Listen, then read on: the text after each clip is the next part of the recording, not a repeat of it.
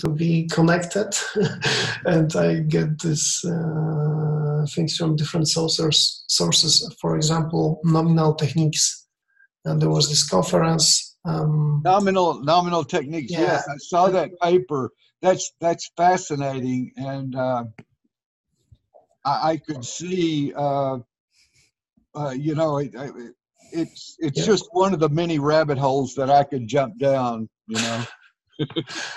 Yeah, there is way too many things. By the way, Tomislav is about to, because he actually grabbed me and forced me to speak about Statebox. Nice. He said he wanted to hear about it too. Yeah, that's why I'm like delaying. Oh, okay. Yeah, sure. Jim, I want to show you something right quick, if I can interrupt, because this has to do with.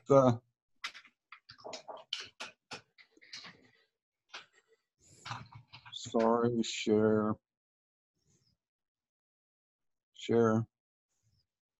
Okay, regarding our discussion yesterday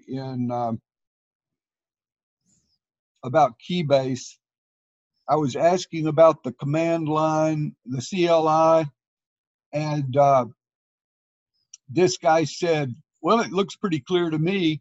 Keybase, wallet, send, username, amount of lumen, and you enter that and it comes back, send 1XLM to DB, type yes to confirm. Yes, we never see that. I was wondering if you could go to the CLI and try that Keybase wallet send DB 1XLM and see if it asks you to confirm.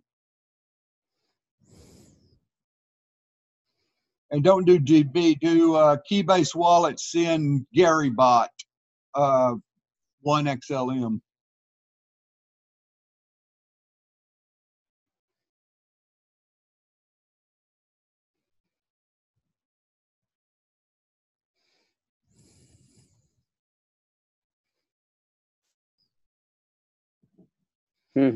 So that's just part of their APIs, is you can send around the Stellar tokens? Yeah, I mean, that's just the CLI. I mean, we can reach the API through there, but yeah, it is slick. We can talk about Keybase one of these days if anybody's interested. Jim, yeah, I'd be interested what their APIs look like. Haven't looked too much into them.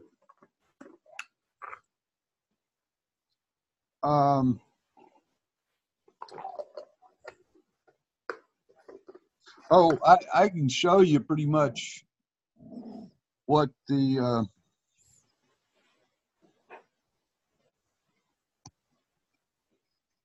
okay.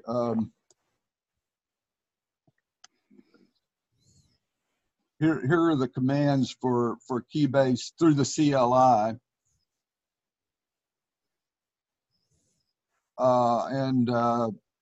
So most of the commands I use are through the chat or the wallet. And this is the one we're working on right now, Keybase wallet send 25XLM. It should come back with a confirm, but it doesn't. So, but another one would be Keybase. You're not sharing your screen right now. Oh, I'm not?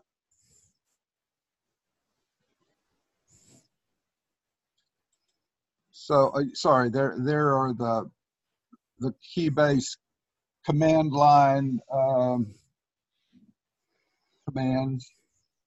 And the one I use is chat and wallet are going to be the ones we use the most. I've got the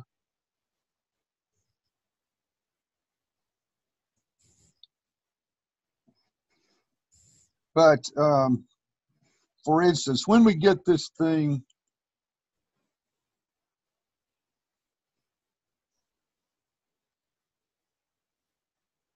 so for instance, on this one, it'll send a chat message with the message in it.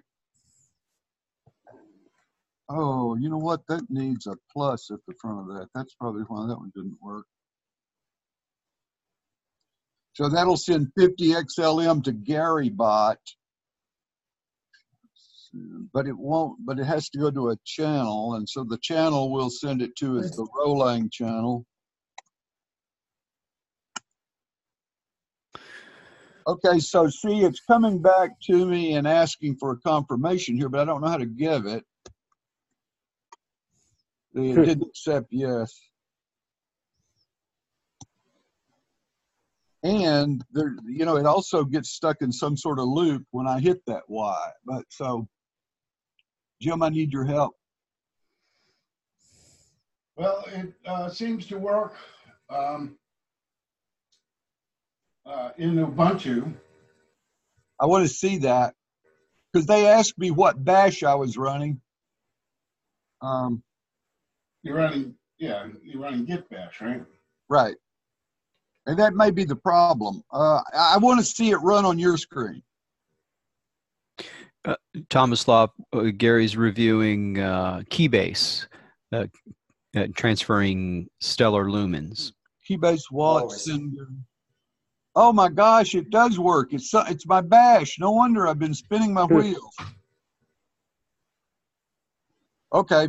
All right. I know where to go next. All right. Well, it seems to me the elephant in the room is the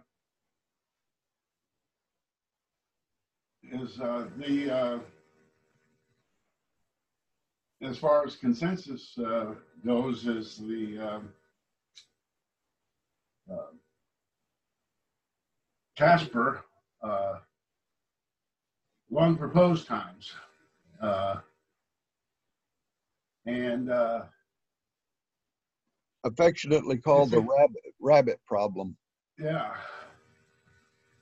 And there's hand waving that there's a solution, but there doesn't seem to be any solution. I was wondering what people's thoughts on that were, and if we can contribute anything to the solution of this critical problem that's coming up at a time when we're supposed to be releasing mainnet any day. Yeah, and what my one thought about that is, I hope this problem wasn't what made Kent throw in the towel. I mean, according to Greg, it was, you know, he was just tired of the blockchain scene, which I can understand. But this would, I mean, there's only two people I think can fix this problem, and they'd be Kent and Greg, and Kent left. Well, I think he's here until October 15th. Oh, is he? Yeah. Okay. Well, let's hope he changes his mind. I'm anticipating that this problem is maybe in the first problems that we will see for consensus. I think we will see much harder problems in the future than this one. Yeah, my personal feeling is this is a bug. You know, just a flat bug, and anybody could solve it on the development team if they, you know, when they put their heads to it. I mean, not anybody, but someone will make a connection eventually. But you know, I doubt I can do much to help with that. We were sitting in on the RNode testing session on Thursday with Rao, and he was explaining the field or criteria that you set in order to force the protocol to go to other validators to process the blocks, and that there was a setting that you set at 0.999, and I didn't understand exactly what that number represented and how that fit in as far as what, so there was setting the validators to 100% to where, and as opposed to 0. So if it's 0%, that's as if you're the only one processing blocks. But if you set it at 100, then you're forcing everyone to process blocks before you. So did anyone understand what that 0.9999 was? And I just need a better understanding of that. My understanding was that was the stake. What is it? The the stake. Okay. Yeah, the stake, but the stake of other validators. The stake of percentage of stake of other validators that you can include in justification, like the minimum stake that you need to include. So if you have 0.99, that means that you need almost all other stake in your justification. So you will probably need blocks from all other validators so that you can produce another one. So that 0.999, that represents that, is it that 99% of all other validator stake needs to be processed? Okay. In justification of your block. In justification. Okay, that helps. Thank you. So the normal threshold. I would like to ask Jay, what do you think about this strongly seeing and relation to this? Because there is some kind of connection, right? Yeah, I was going to ask you the same thing. Yeah, I mean, because they're struggling about a percentage of this amount for justification, and which is not completely clear what is the correct number. But as my understanding in hash graph, they have this number fixed, right? You know what it is, 2/3, right? It's not something that, right? That's the point at which, yeah, so I mean, I'm still, I guess, just trying to like draw the analogy between the two. Like, so this is the threshold that you need of all validators in the network to stake on your block in order for it to be considered final, or what point is it considered final? Oh, I like this stake on your block, right? This is exactly what justification is, right? You're taking other stakes and say, okay, I'm justifying this with, I don't know, 2/3 of the stake of the other validators, right? Yeah. Cool. But I mean, yeah, so each validator is justifying some new block and you propose a new block. And so you're saying that some threshold of the staking pool has to justify this block. And once that happens, is that considered finalized? No. You just, with this amount of stake, these other blocks, you can just justify your next block, creation of your block. But this doesn't mean anything. You just you're just allowed to create a new block. So when the other validators use your block. Oh yeah. It's only when they're building on top of your block that your block could ever become finalized. Is this connection with just seeing and strongly seeing and right? Yeah, I was wondering about that seeing and strongly seeing connection. But I mean, basically what happened is nobody could propose a block. It just went into deadlock, right? When they, at 2/3. Just that. You mean if you don't have enough other validators, other blocks to create? Yeah, well, when when the 2/3 is without your stake, right? You're considering other stake without not counting your own. Yeah, this is for you. This is 100%.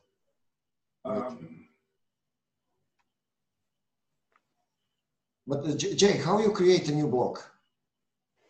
Can you just create a block without thinking about justification, or you need to stake from other validators?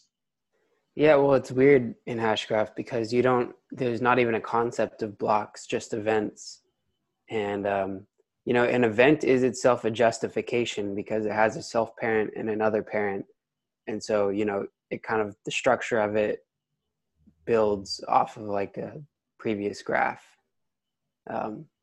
But there's not like a specific block at any point in time that you can say like, this is my creation. Every event that you pass around is something that can be finalized. So from that perspective, like when you think about it, like there's never a point at which it would be impossible to propose a new block, because all you ever have to do to create an event is gossip to somebody. You could gossip a completely empty, no transactions or anything, just the structure itself.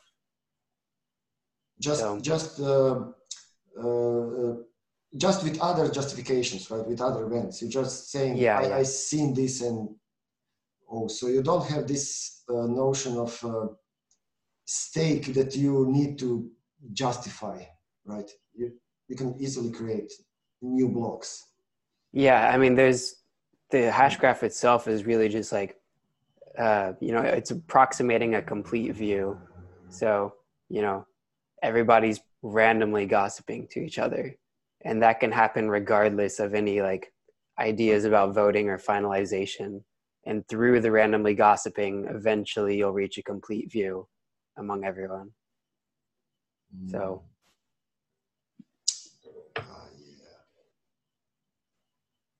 So you don't have exactly consensus. You just have ordering of events.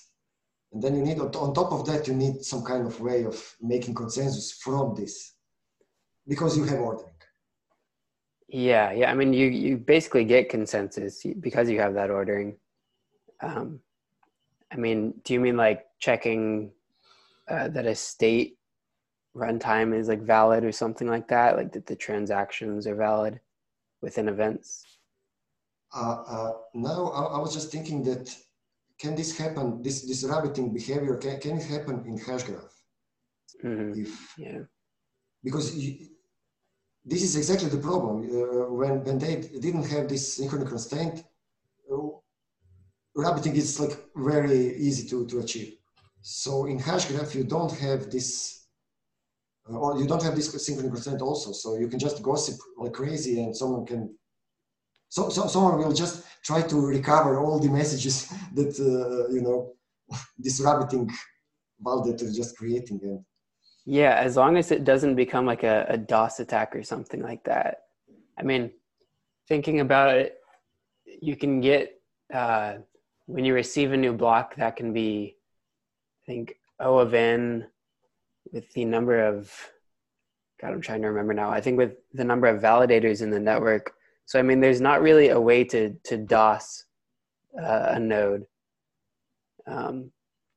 So, I mean, yeah, if you had like a rabbit validator that's just, 10 times faster than the next validator, and they're creating 10 times as many events, I think that would be totally fine. These people are passing around events, and as long as you're able to still receive events from other people, there's no like liveness that's going to be cut from that.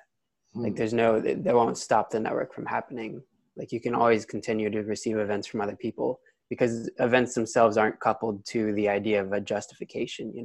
It's not like you can't propose a new block until you get all the other validators to catch up. Instead, you just randomly gossip and eventually reach consensus. I'm wondering if this opens a way for this rabbiting behavior, because Rao was said that the problem was that other validators couldn't catch up and execute all the events that this rabbiting validator was creating. Mm-hmm. So in that situation, but yeah, you are saying others can also create events without like following this rabbiting node. Yeah, I mean, It you're seems saying like, whoever had the greatest stake was always going to eventually get ahead of everybody else. You know, I mean, it seems like to me that you're not going to, there is no way to prevent that. why the greatest stake? I'm sorry? Are you saying proportionally or greatest not in proportion to stake?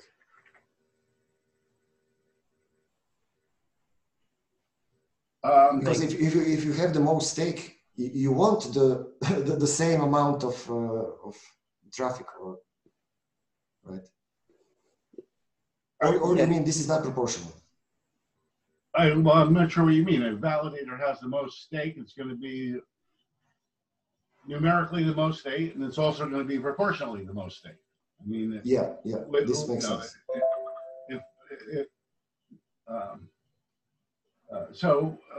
What it seems like is that this is a flaw in Casper. That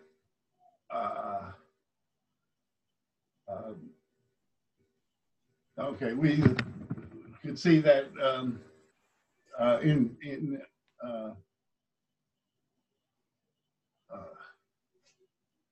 in the short term,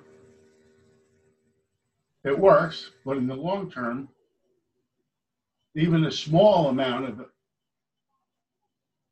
higher stake will cause this rabbiting problem. So how does this correspond to stake exactly? I thought this was just about the speed of a node, and that any node could be a rabbit. No, I don't believe that's so. I believe it's always the node that has the all the nodes that they're running are the same speed. You know, they aren't. There isn't any faster or slower node. It's always the node that has the highest stake that rabbits ahead, because it wins ultimately more than anybody else. And Rao said that, and this is like strange for me, that this is constantly this rabbiting is starting to become more and more progressing with time. So Right. This is strange for me, because if this validator is just rabbiting some amount and this is like fixed amount, this is understandable. But how can it be that he will with time this rabbiting will be higher? So this is strange for me. Do you have any thoughts about that? Well, I mean, there could be a very small advantage that the highest validator has, and so that advantage takes a long time to manifest itself. That's my understanding of it. Okay, if I understand it correctly, and I think I was paying attention, I may have it wrong. A solution has to involve some kind of affirmative action. The guy who says, "Oh, well, I have a bigger stake than anybody else, but if I wield my weight around, the network won't be live, and that's not going to be so I need some incentive to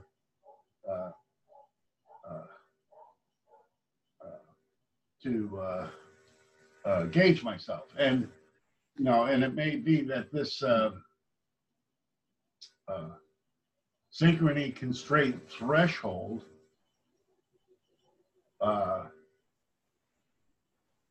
might be something like inverse to my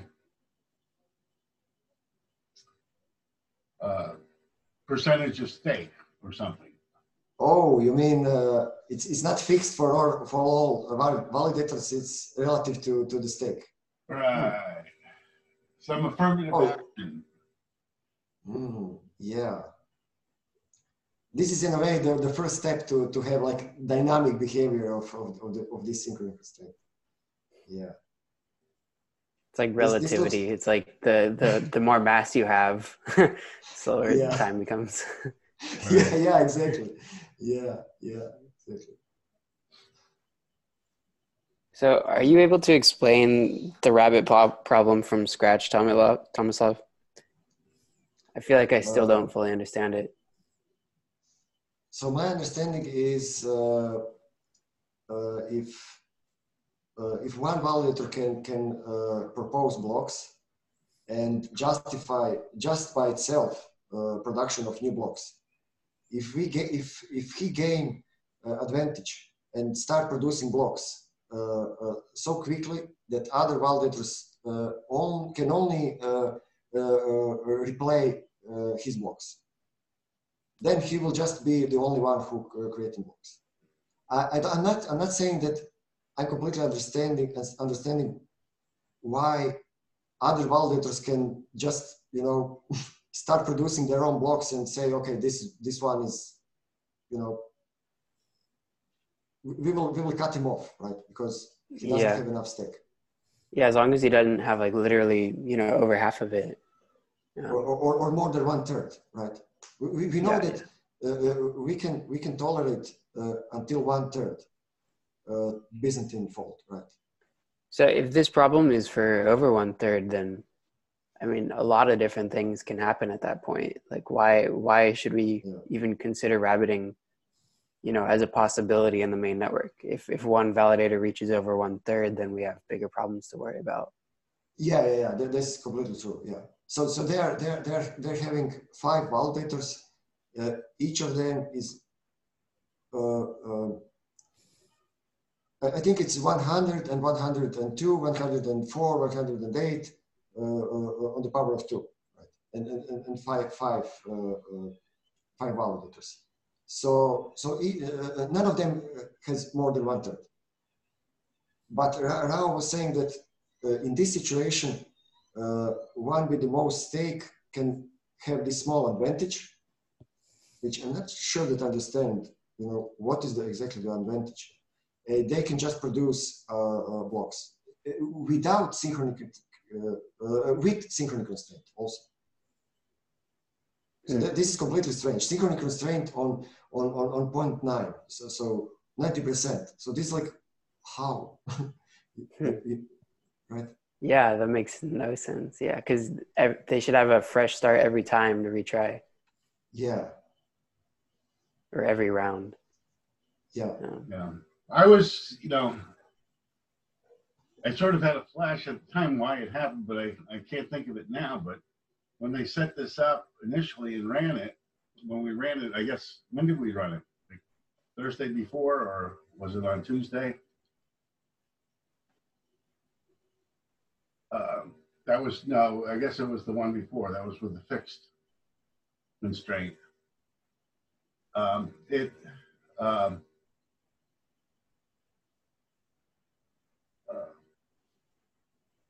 But basically what happened is no one could propose.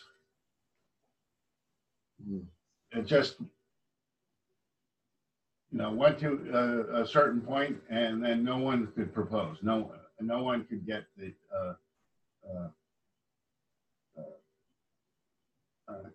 could get it. But, another aspect of this from one of the meetings was that there was a divergence between the rabbits and the turtles. That there would be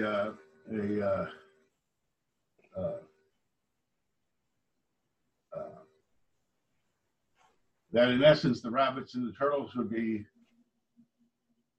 fighting each other so that no consensus was ever reached. Hmm.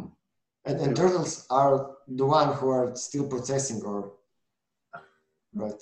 Yeah, it's not like, it's sort of like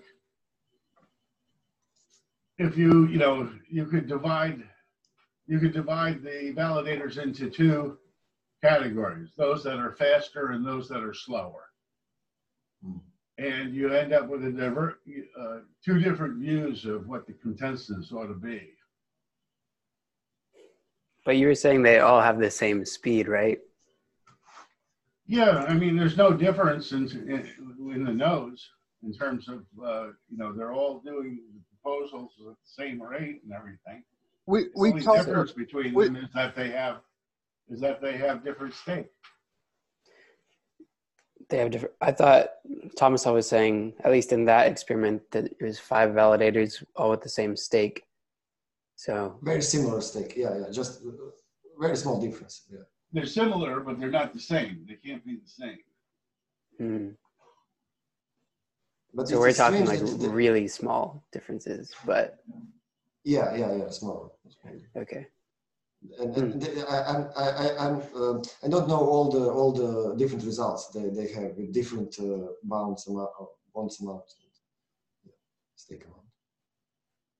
But it's strange that you can stack if you have all the blocks existing. You can definitely justify your next block. So this is like strange. Maybe this was some kind of just a bug in the code. Yeah, and that's what Greg said. I mean, in the Casper stand-up on Monday, he basically said, we don't know what it is, but I'm starting to think it's a bug. And so I suppose that's why they, the discussion about the memory leak started, because, a memory leak would definitely be in the category of bug, and I can see a memory leak doing all kinds of terrible things. But then I think it was Greg in the weekly meeting, members hangout or debrief, that he said, no, it's not a memory leak. Steve, is that what you? Right. I think Atticby had a question asking if it was asking for an update on the memory leak, and yeah, Greg discounted that aspect. But he discounted it as a possible cause of the long proposed times. Okay, yeah, and that was actually the first I've heard of a memory leak issue. So, and I don't have any background on that. So, yes, so exactly. But you were talking about this replay, and going back to that Casper stand-up on Monday, I think Greg mentioned that there were somewhere 5 to 10 instances where there's this replay going on. So they want to look at that. And I'm not quite clear exactly what a replay is. Maybe someone could explain what that aspect is, if anyone's familiar with that. Well, replay is usually mentioned in terms of an attack. I was thinking. Replay of execution in tuple space. So when validator receive a new block, he need to execute the same code, so that can check that is valid, and so that they can accept the block. Okay, so apparently there's several instances where they see that happening. So that in itself is something that needs to be addressed. Now, whether that's related to this rabbiting nature is a question. So, right. So, and ultimately, I think they're leaning towards this as being a bug in the protocol as opposed to an issue with it. Yeah. And when you're replaying the code, this should be like a quick operation, right? So if some other validator is executing some complex You're on code mute, and creating, sorry, Tomislav. Yep. No, he's not on my Oh, computer. I Oh, can is my hear mic? I can hear Yeah. him. okay. I got a slow connection. Sorry. So when validator replaying the code, they should be like much faster than executing the real code, right? But Greg was mentioning this in Okay. one hangout, I think, that he is exploring this. How can you very quickly check if some execution trace that you received in your block correspond to existing point that you try to calculate. So is it possible? So can you check the continuity of execution? And then he mentioned some work that is doing currently. Okay. Interesting. Is that like anything formal on top of the row VM? Like how are they, do you know much about how they're able to do that? He was just saying that he's now researching this part, so that you can easily someone can give you the like another type of space with a lot of the execution, and you can easily check is this possible from your point, and then so you can easily merge the complete code. So yeah, I'm wondering. It has to do, This is as I understand, it has to do with the trace. You get a trace of the execution. yeah. But you're not just re-executing it, you're actually performing a merge. Yeah. You can somehow, yeah. And this will be part of this API, events API. At least Dominic told me that we will be able to check execution trace from the blocks. I'm not sure how this will be done, but The name of that API, so it's referred to it as Event API. Is that how we should be referring to it as?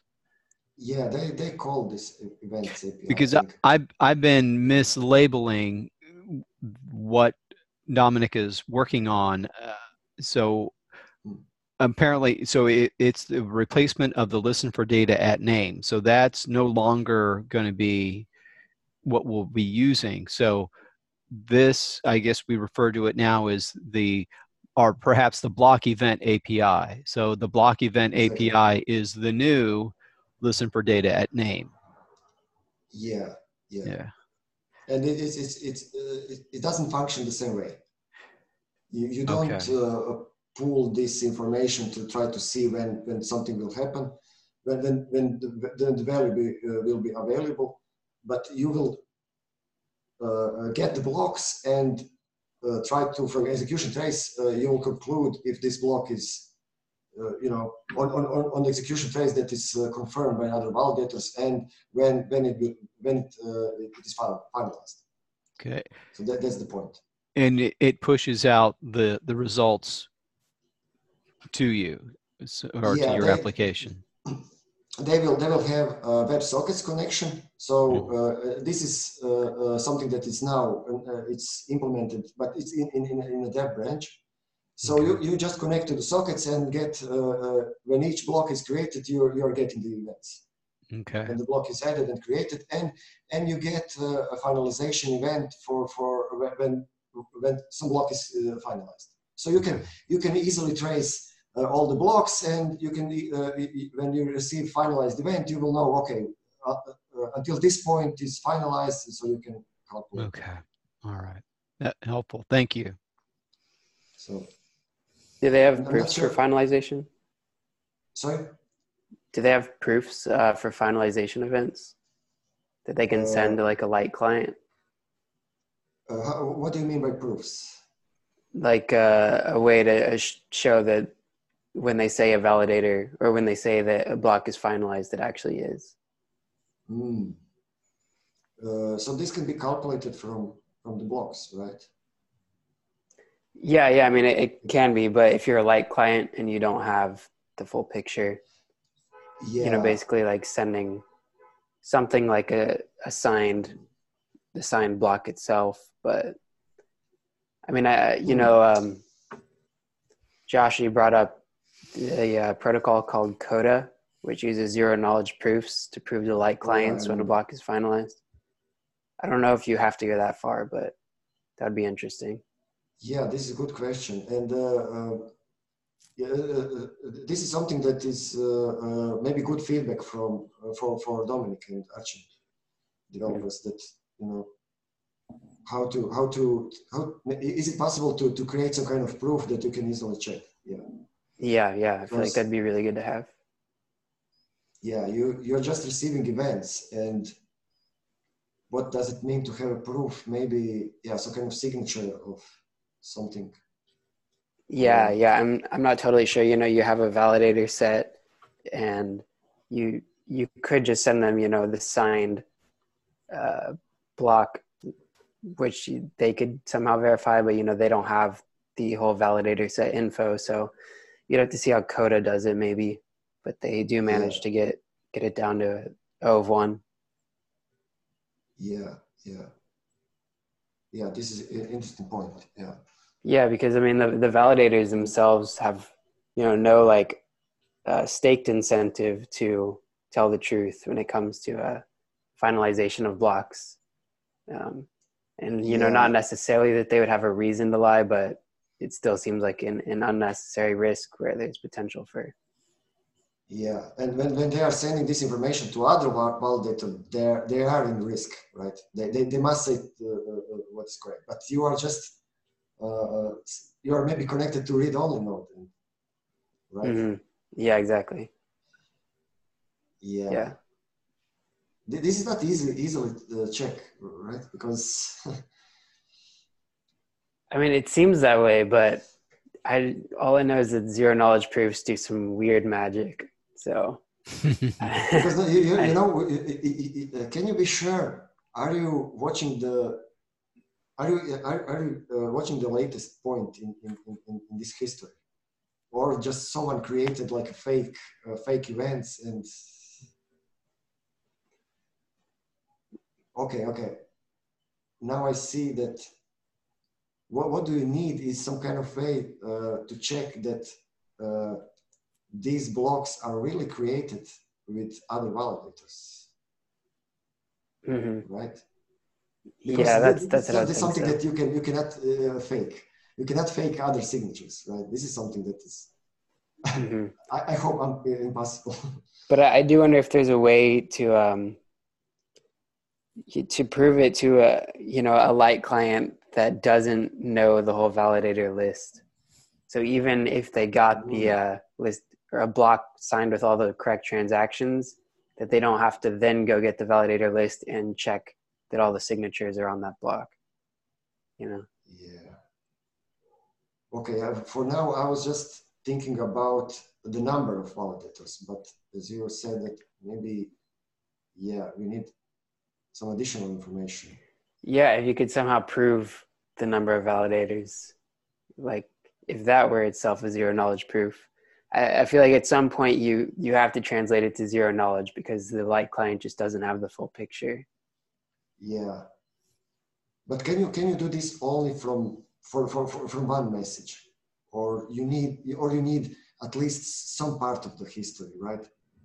Or they can do just for one message. Yeah, I think you do need part of the history. I think that's how Coda works, is they're always depending on the previous. But I don't know what you would need to like get synchronized, whatever that means, like a light client that comes in. Yeah, I was thinking maybe you can assign some checkpoints. So, I have this block, but I'm going back to the history, to the first checkpoint that is somehow verifiably assigned, and then I can conclude some other. So you'd have to like download a state then, like as a light client. At least part of the state, yeah. Because I was thinking how to build a client. So I don't want to build the whole history, but maybe the first time I need to go to the Genesis block, and then I can create my own hash from some or sign some other hash, so I can say, okay, this is a hash that I don't need to check all the parents to the Genesis. But you're saying this is included in their protocol, so you don't have to do it as a client. Yeah, and maybe it's something like the light client is downloading the proofs of each block, and that's what they're rolling up through history, rather than the actual blocks themselves.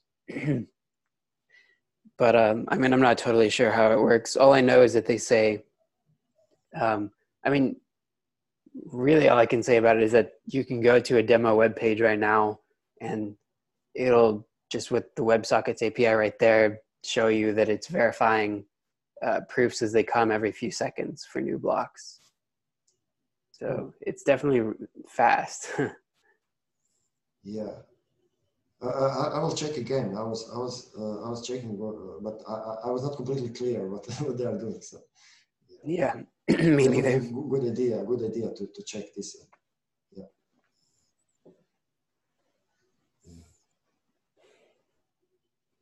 Well, I'm curious if anybody has good like resources or like any articles that have been written about the rabbit problem that I could look at. I'm not sure for that. Where has it been talked about mostly? Wasn't there an RCast, perhaps where Greg went over this? I'd have to look back. So certainly in the Casper stand-up. So on YouTube, if you go to just search on Casper stand-up, no spaces, you'll get this Casper channel, and then and I'm not sure back. Well, actually, for the past several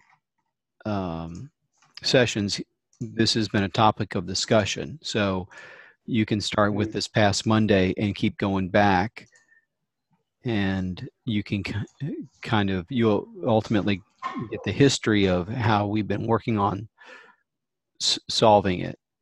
And I do believe in one of the Casper stand-ups, he talks about this naming of rabbit and tortoise, how that came to be. So if that was discussed, I think he went on and discussed the nature of the problem. Now, which Casper stand-up that is, once again, you can go back. It's fairly recently, so those come out each week. So you just have to go back a few weeks before you can find that. So Okay. yeah, I'll try looking through these. It'd be great if these were transcribed. But now the RCast sessions, the podcasts, those are transcribed, so you'll be able to follow that way. Casper stand-up is not. They're easy to transcribe on Otter AI, OTTER.ai. I would volunteer to do more, but my nomination committee work is going to eat up all my free transcriptions. So, but I can recommend that. It's a snap. Once you get the hang of it, you can transcribe any recording fairly easily. Audio, blogs, blogcasts, or YouTube videos. Yeah, it's too bad that. From YouTube. Sorry. Yeah, you know what I need to do is I think I need. Yeah, it's too bad that YouTube doesn't. Oh, crap. So, the YouTube doesn't open their APIs to their closed captions, because like they've gotten shockingly good lately. They actually do, but navigating their API is beyond my capabilities. They actually give you a transcription for each video? Yeah. Okay. On their API. Oh yeah. You can even find things on GitHub that will do that for you, and I've used them. They're just complicated enough that I've never go back to using them. I always find some web interface that allows me to do it more easily. But I mean, Otter AI does things that even YouTube's captioning won't do. Otter AI will use AI to determine who's speaking, and if you plug the name in of that person, it'll go through there and find every occurrence of that person speaking. You know, and the more help you get it, the better it gets at recognizing voices. That's cool. That's yeah. cool. You can get all kinds of downloads of the transcript. You can get PDF. You can get raw text. You can get it in subtitle formats. So if you wanted to add subtitles to a video, you could do it with the automation, and you could customize it in there. You know, you could have your subtitles do more than just what the speaker was saying, but you know, like put links in there and you know, to papers that were being referenced and things. Anyway, good product. I haven't subscribed to the pro version yet, but I probably will be forced to soon. Cool.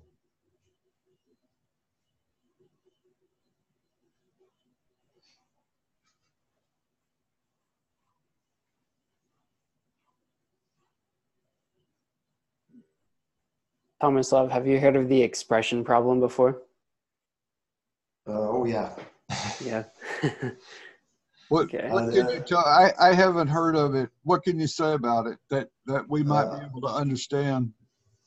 I think that Philip Adler was first coined this term. Expression problem. Yeah, and who? Philip Adler. He was now developing Bluetooth for Cardano. Yeah, he's done a lot of cool stuff. Yeah. He was introducing monads in functional programming from mathematics. So yeah. I think the expression problem, he originally wrote about it in '98, and it starts with this, which I think is a good explanation of it. It's the expression problem is a new name for an old problem. The goal is to define a data type by cases, where one can add new cases to the data type and new functions over the data type without recompiling existing code and while retaining static type safety. Yeah, exactly. So, yeah. This is. Yeah, I was just going to say that's a deep problem, but yeah, I appreciate. But you can easily think about it in terms of different styles of programming, functional and object-oriented. So in object-oriented programming, you have type inheritance. So you can easily extend existing objects with, and you can add. So you can later in the code extend existing object with additional stuff without recompiling, right? You can add new functions and this kind of stuff.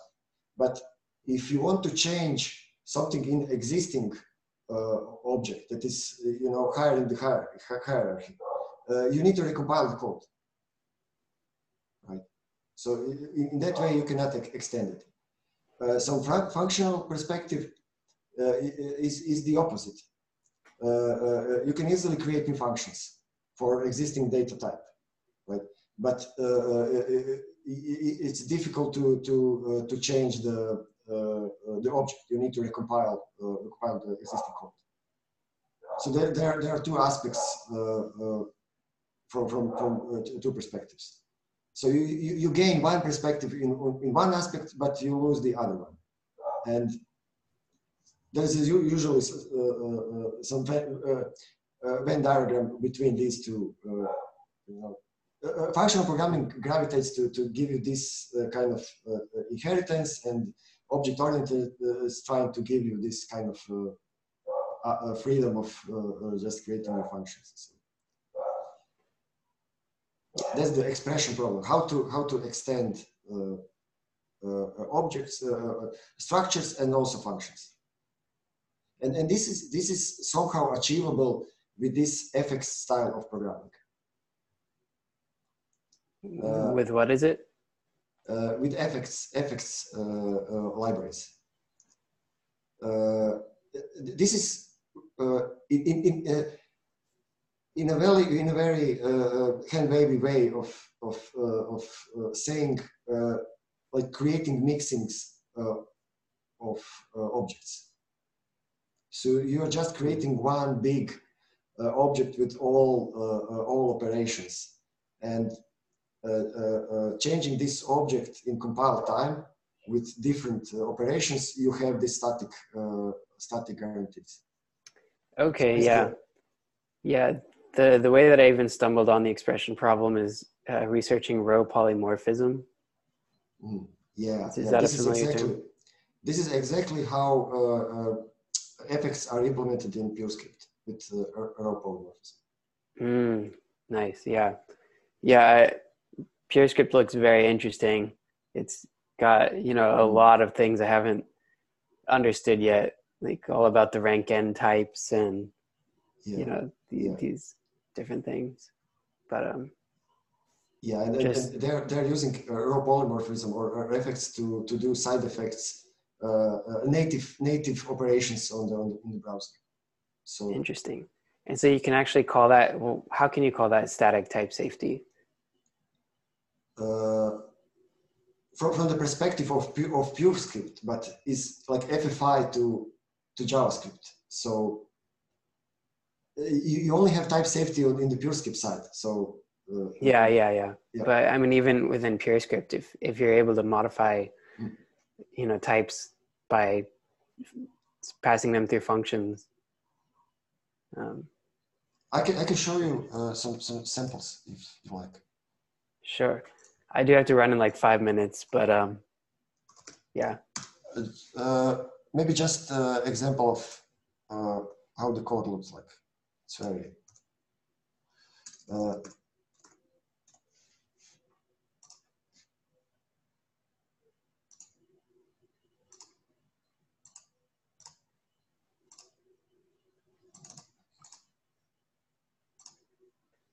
I have one example that I was experimenting, and this is how this a row type is defined. It's effect of this. I'm creating effect that is composed of these effects. So it can access to process operations, file system, and it can also create exception. And as a row polymorphic type, it can also be something else added to this row. Oh, interesting. Type. Wow, that's cool. So this is like a variable for all effects, and this is just a variable. That you can just extend, but you can also not extend. You can handle and create a pure function. So if you handle exception somewhere, then you are just removing effects because it's handled. Later in the code, this effect doesn't have any meaning because you handled all the cases. As you said, you are handling all the cases. So you're introducing some side effects, but later you're handling all the cases and you are just eliminating the effects. Interesting. And this is a concept from type theory. They have introduction and elimination as a form of defining types. Which type theory? So in this talk from this Professor Neil, that Peter was put on Discord. he was explaining that this introduction, elimination, and reduction rules you just generate. And this makes sense for introduction, elimination, but for me, it doesn't make too much sense how you get reduction rules generated. And which type theory? I'm not sure that I can answer this. Yeah, I'll definitely watch this talk. It's the most recent one he put up. Nominal PCML. Peter, can you help me? Sure. I will repost my message when I get to it. But I think it's on computational calculi or. Can you search all this one? Yes, this one. This is related to state box, and also, yeah, Peter, if you can say something about state box. Okay, that's our occupied discussion on expression problem, and yeah, isn't type classes aren't the solution for expression problem? Well, not completely. Haskell type classes. Yeah. In a sense, they are, but I don't think that you can achieve everything that solves expression problem. Should I start a new